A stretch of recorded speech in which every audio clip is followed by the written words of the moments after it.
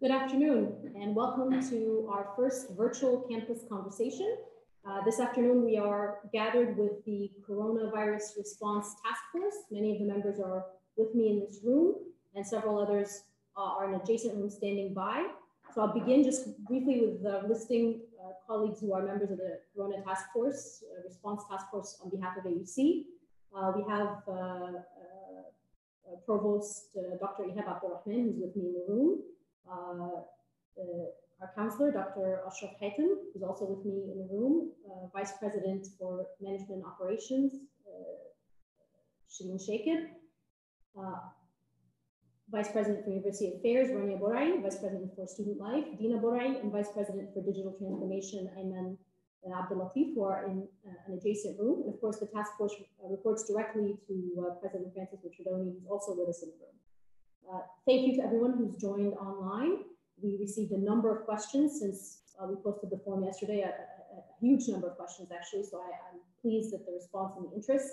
We're going to endeavor to answer as many of them as we can. If we do not get to your question, please rest assured that we will, if you left your email, we will do our best to get back to you with a response as quickly as we can. In terms of the sort of format for the next hour, I'm going to first ask some of my colleagues in the room to make some remarks. I'll address a couple of questions for them and ask them to make a few remarks. After that, we will move to your questions. And while the session is live, you may also continue to send questions, and they are being fed to me here in this room, so I'll be able to address those as we go along.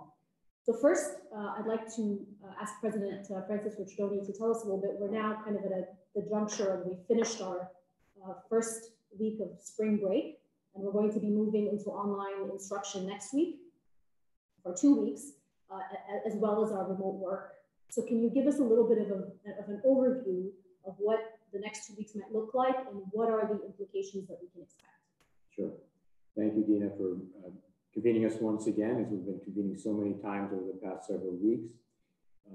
Thank you to all who are joining us remotely. This really is a special time in my rather longish lifetime. I've never seen anything that has so brought all of humanity together, truly in one boat, facing a threat that doesn't recognize national borders, genders, race, ethnicity.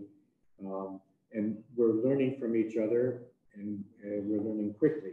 Nevertheless, the contagion continues to spread. It's far from peaked, and we know we have to take more precautions than we already have in order to flatten the peak, stretch out the curve. So universities, schools, businesses all over the world are doing much as we are. We can take great pride in our level of preparedness. I really do feel proud to serve with this community, and never more so than at this time. So the provost will recap more detail. We are well prepared to go online and continue our core function of teaching and learning, production and transmission of knowledge. I'm feeling very confident about that. We've also used this past week, however, to prepare to reduce the number of people who must be together on our 2 campuses. That's the #1 public health response that people all over the world know we must take, and we are taking it. We've already reduced the presence on campus this week, and we've been planning all week how to reduce it further. Here's the bottom line for next week, and we'll talk about how we want to achieve that in this coming week, starting Sunday. Actually, of course, tomorrow is the nominal weekend. Many of us will be working anyway. Right now, we've got to step up our precautionary measures across the board to minimize the daily physical presence of all people. That means students, faculty, staff, contractors, visitors, all people on our 2 campuses, to those whose presence is absolutely necessary to the successful conduct of our mission, now conducting it online, under changed formats and reduced operational tempo. With that will become a reduced need also for more people. It's a kind of a virtuous circle that we're accelerating. Again, everyone who does not need to be on campus should stay home. That sounds simple, but it's not that simple. We've been working this past week. We're going to continue working in the next week, but we're going to be stepping up our measures that we're taking. We've been spending part of the time this week, in addition to the work that the provost will recap to prepare for online courses, we've been identifying what tasks do we need to continue at what levels of frequency, how many hours of a day, how many days of the week, what are the tasks that cannot be done remotely. We're identifying the people who are performing those tasks, and we will be using this current week ahead of us to see how we can reduce their numbers, the number of hours they spend on campus, the number of people on campus, spacing them out. We'll be testing shift work over the coming week. We're also going to explore another innovation we've developed over this past week, and that is a regular system of remote working, or what is often called teleworking. Many of us perform very important functions, but it's mostly desk work that's now, thanks to modern technology, can be performed remotely. We need to have the technology to do that. The nature of the work has to permit that. So we're going to have each employee speaking with her or his supervisor to determine whether her work can be done successfully in a way that can be monitored, in a way that can be productive and effective from a remote site that is approved by the supervisor and the area head and HR. We think a lot of work can be done off campus. Work that must be done can be done from remote sites. We're going to have to do some more training, some more preparation. We're fairly advanced on that already. We're going to tighten up our system so that those who wish to do it and are able to do it may apply to do it and make their case written down for how that work will be accomplished successfully. And over the course of the next week, we will have a good list of people and jobs that can be done remotely. There'll be a final category where work cannot be done remotely, doesn't need to be done at all. We still want people to stay home. And for those people, we're going to find ways of taking care of them too. We're working on innovative ways to stretch out leave and so forth. The first measure I will say is during this next week, from Sunday the 22nd through Thursday, we will not be charging people annual leave while we're testing shift work and reductions of presence on campus. And while we're testing who may have the privilege of continuing their work from offsite. We're going to be doing lots of other things that will make sure we take care of our people. Let me just assure everyone that protecting people's health is the #1 priority. Number 2, keeping the mission going as long as that's possible, and I'm confident it will be possible through spring term at least. And then at the same time, take care of all of our people, whether they're cleaners, whether they're bus drivers, whether they're desk workers, whether they're vice presidents. We're all people. We're going to take care of each other. I'm very confident. I'm very concerned, as we all are, but we've got the resources. AUC has been here 100 years. We've been through wars. We've been through epidemics. This is a pandemic, so the whole world is involved. We've been through economic problems. We've been through a lot in 100 years. We're going to get through this. Not only am I confident we're going to get through it, I'm confident we will emerge the stronger for it, because like any crisis, it will advance the technology, it will advance the way we work, and we're going to be permanently stronger in several areas of the way we work, even after this passes. So thanks to everybody. I'm very proud to be working with you. Thanks especially to the faculty and provost for developing the online so spectacularly as we've got it ready to go. Thank you. Thank you, President Ricciardone. Thank you, Dr. And so the next question we received is in terms of access to the campus. So a question from one of our alumni. Why are we not permitting alumni to come to campus, and why are we next week limiting the number of people who can access? We have a beautiful large campus. So why are we not permitting as many people to come? So President Ricciardone, if you don't mind, I'll ask you to please address that.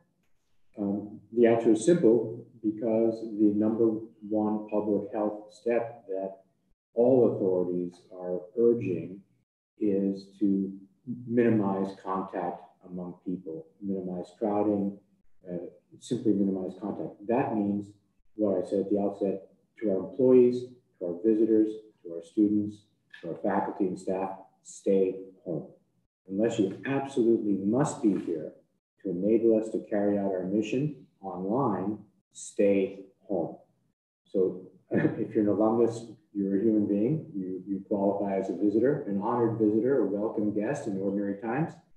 We're trying to protect not only your health, but the health of our community. Please respect that and understand why we have to close our indoor athletic facilities and in fact close the campus as much as possible and restrict the presence to those who must be here. Next, President Ricciardone, if I may, I'll direct a couple of questions that have come in. So one is related to holidays. So as we enter this phase, staff members asking in particular about Easter holidays and sort of fixed holidays. Will something be happening to those? What can we anticipate? And then the second question actually is revolving around the virus. Have there been any confirmed cases on campus so far?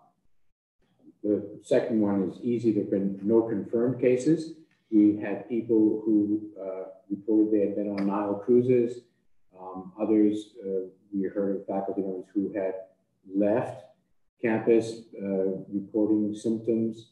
In each of those cases, the people have got medical attention, examination, and proven negative. So thank God for that.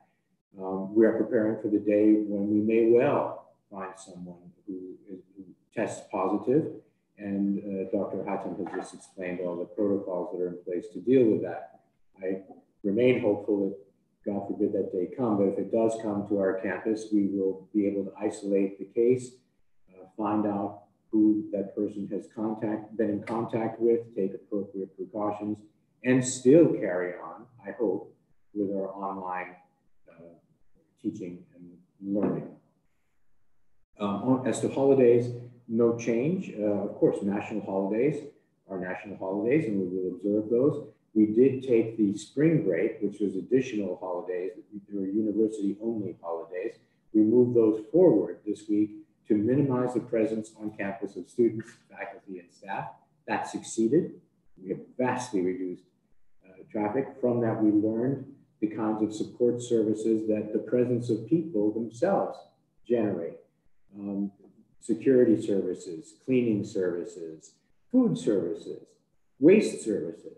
All kinds of services have been able to be reduced to a different ops tempo. That will let us save still more requirement for people to be on campus. We will be applying those lessons even more in the week ahead as, again, a kind of test period. And I think that by Sunday the 29th, we will be at an absolute minimum level of people physically present and yet able to keep on with our mission. So I have another question that's coming out. I'll stick with you for one more question, President Ricciardone. This is regarding people who may wish to leave or may have to leave. So the question specifically, if an international faculty member wants to leave to their home country, or if there are students that wish to leave to their home country, what, if anything, can AUC do, or how can it help in this regard? Well, we're being extremely understanding on the one hand, and on the other hand, having a lot of individual conversations because each person has individual concerns and family circumstances, responsibilities and duties to others in the community. If you're a faculty member, I'll let the provost speak to his conversations with the faculty. You have particular responsibilities. If you're a higher ranking person, you have even more responsibilities. Each of us has a responsibility to take care of ourselves, but also to think about our duties to others and not spreading the contagion. So those are the conversations we're having. I've personally met with one group of international students, the CASA students, a very special group of Americans here in the best place in the world to study Arabic. They wanted to stay, actually.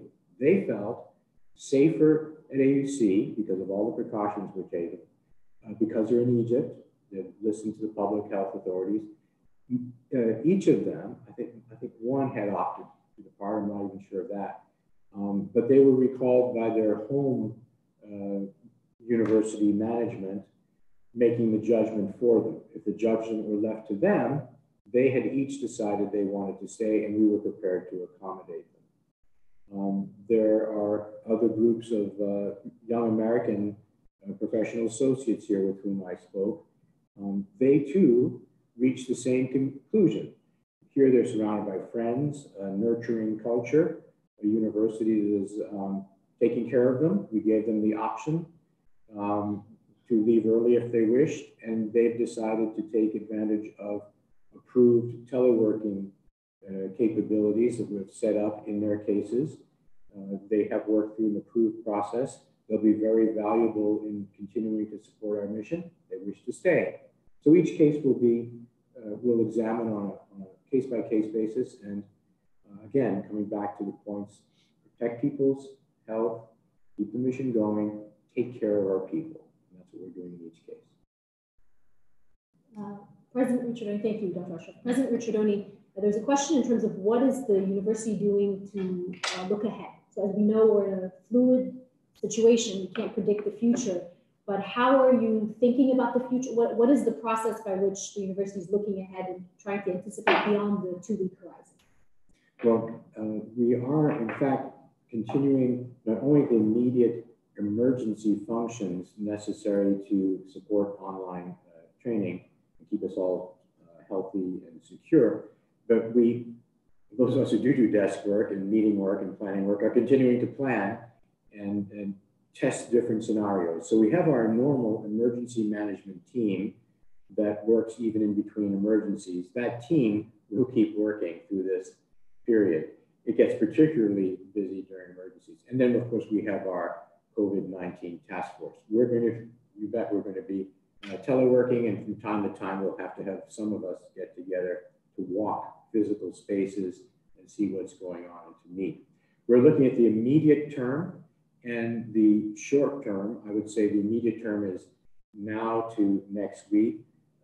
The shorter term, let's say the month out, maybe even to the end, let's call it the medium term, is to graduation. We're really focused on graduation as a key thing. We want our students to complete their spring terms, whether they're graduating seniors or they're at a more junior stage. They still want to complete their terms, so they stay on track to graduate 1 year out, 2 years out. And then there's a longer term, which is summer and fall. And in each of those, we have questions. And some of them have already come up. What about graduation? So we have people looking at that already. Vice President Dina Borai has that fall under her, working with the provost and all the deans of the schools as they organize this. Guess what? We're not alone. Around the world, other universities are asking the same thing. No one wants to cancel graduation. It's the biggest moment usually in the life of someone up to age 21 or 22. So we're all learning from each other. Are there ways of doing the ceremonies that who knows what the virus will be like by then? The contagion, will things have flattened? Will it be true that warmer weather dampens the virus? We don't know. Some decisions we simply cannot make now, but we're working them through, we're gaming them through and playing what if scenarios. All I can do is affirm our shorter and medium and longer term goals. In the week ahead, we're going to test and see if what we can do about our shift work to minimize presence. We think we've got some good plans. We're really confident on online learning. Longer term for spring, we think we're in good shape, that we'll be able to sustain all the operations we need to do. We hope that even if the contagion is still spreading and accelerating, we'll be able to have some version of a graduation ceremony, whether on schedule or whether we'll see what kind of ceremony we're able to postpone decisions for rolling forward. Whether we will have a summer term is an open question. The provost mainly is concerned with that. There are some non-academic programs in summer as well, sports camps and the like. We have a lot of people making a lot of plans on what-if scenarios, deciding which dates are likely to be last dates by which we must announce decisions. And that goes on into the fall. For the American universities, many of them are questioning whether they'll be able to open traditional classes in September. or whether they will have to use the online learning processes. So we're very much in the same boat. We're looking forward. As I mentioned, I'm confident we'll be able to roll with whatever happens. We may have to do some things with, sacrifice the kind of ceremonies we'd like for graduation. Right now, I'm not saying that's what we will do, but we may have to. We may have to sacrifice most, if not all, of what we do in the summer in terms of academic programs. Those are things we won't know until we know them, and we will certainly keep people informed as we make those decisions. And along the way, we love questions. We love observations. We love complaints. Please use the COVID-19 Task Force Communications portal to feed in observations, questions, complaints. They help us think through this. And some people come up with really interesting ideas that we're able to consider at the very least. So with that, I think I'll ask President Ricciardone to close, but before we close, I do want to remind everyone, aucegypt.edu/coronavirus is our website. You'll find all kinds of information and updates continuously. Continue to monitor your email as well. You'll also find under contacts on that page a number of email addresses where you can send your questions. We'll be working diligently to address questions as best we can. So please do keep those questions coming. We'll be working to address them. And finally, to close us off this afternoon, thank you to everyone for joining. And I'll ask President Ricciardone if you could please give us the closing remarks. Thank you, Dina. I think as the conversation this afternoon has shown, the conversation with the community. We are a strong community, a strong university. We're in touch with the proper authorities who are dedicated to the service of the public, have us very much in mind. We have the people, we have the plans, we have the resources, we have the focus now on this emergency, we have the commitment. We're going to get through this, we'll be the stronger for it. Our goal is to keep everybody healthy, keep up the mission, and take care of our people. I think things are looking good as we head into the weekend. And especially this next week, I'm looking forward to further advances in our management processes, actually, that will stand us in good stead forever. Be confident, take care. Do please stay in touch with us. You are